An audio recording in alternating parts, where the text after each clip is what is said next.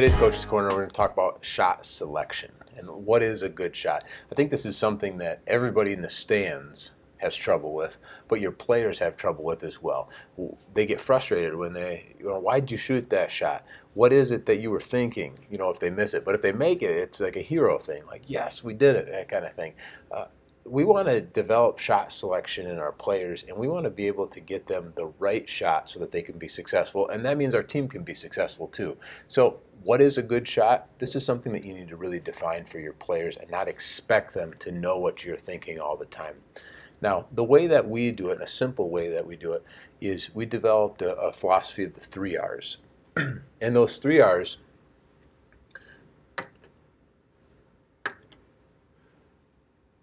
whoops.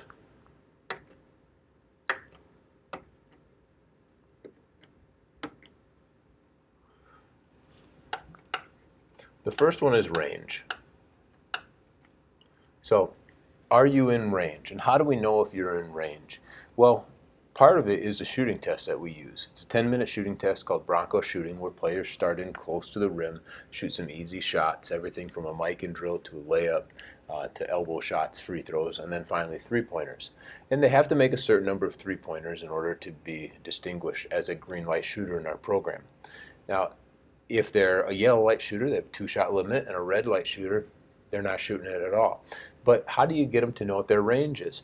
If they get to the elbows and that's where they're struggling in that shooting test, then that is the very farthest that you want them to shoot. If they never make it back to the three-point line, they shouldn't be shooting a three-pointer. If they don't make it to the elbows, they need to shoot inside the paint area.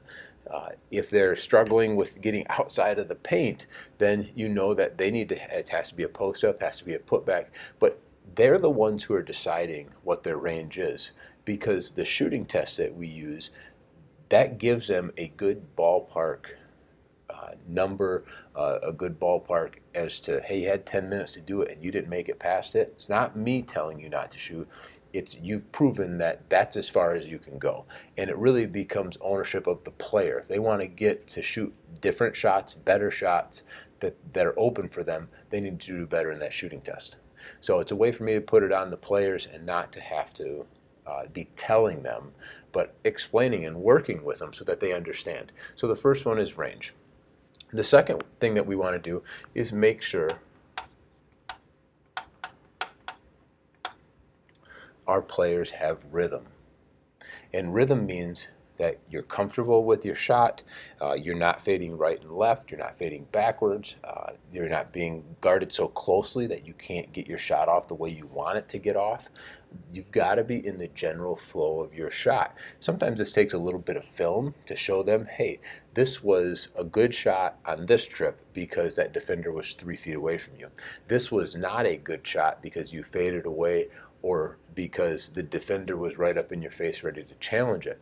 So even though you shot it from the same location, the difference between a good shot and a bad shot is dependent on you fading or where the defense is. So that's a way for them to start to learn the game too. Players can break this down on their own if you have game film. Tell them, they love to watch themselves. So tell them to watch their shot and grade themselves as this was a good shot or this was a bad shot.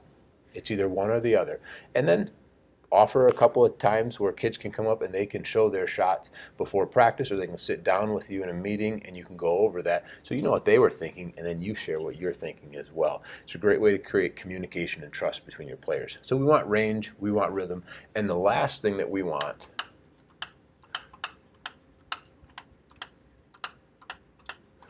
are rebounders. Do you have somebody in place to rebound it? Now, I've never been a coach who said, don't shoot the 3 on the break. Okay, I might have a 40% three-point shooter, and he comes down on the break, and he's going to shoot that.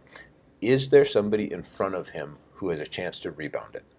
Now, they should have players sprinting down the floor to get in that position, but 40% means you're missing 6 out of 10, and if you have no one there to rebound the 6 misses, then it's not a shot that we necessarily want to take. Now, given the time in the game, given different circumstances, there may be some exceptions to that. But generally speaking, even my better shooters, you want to drive it to the hoop because it's a higher percentage shot. You're going to have a chance of getting a foul rather than stopping and shooting unless it's within your range, you have rhythm, and you have your rebounders. If you say you have all three of those things, then in your mind and in mine, it should be a good shot.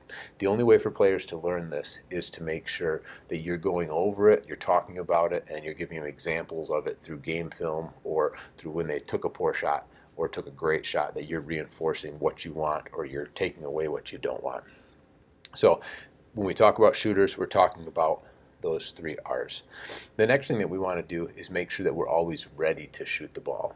And this doesn't fit in our 3 R's, but it's something we talk a lot about, is having your legs loaded and be ready. So if it's a drive and a kick, if it's a skip pass, that we don't have to worry about you dipping down or getting ready. You're already there, and you're going to shoot that as soon as you get it. Now, that has more to do with the mechanics behind it, but we want to make sure that our players are ready to shoot all of the time. So getting your players to know what a good shot is and what good shot selection is.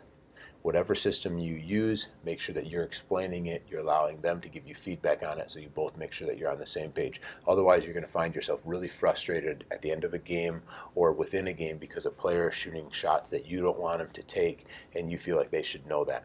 If you haven't taught them and you haven't asked them, you can't assume that they know it. It's going to come back to bite you every time. So, coach, check out Bronco Shooting. I'll put a link below if you want to look at that and see how you can develop your shooters, but giving them the range, the rhythm, and the rebounders as a guideline, I found is a great way to start the dialogue and to start to get your players shooting their shot, the one that you want them to take and that have a best chance of making. All right, thanks, Coach. We'll see you at the next Coach's Corner.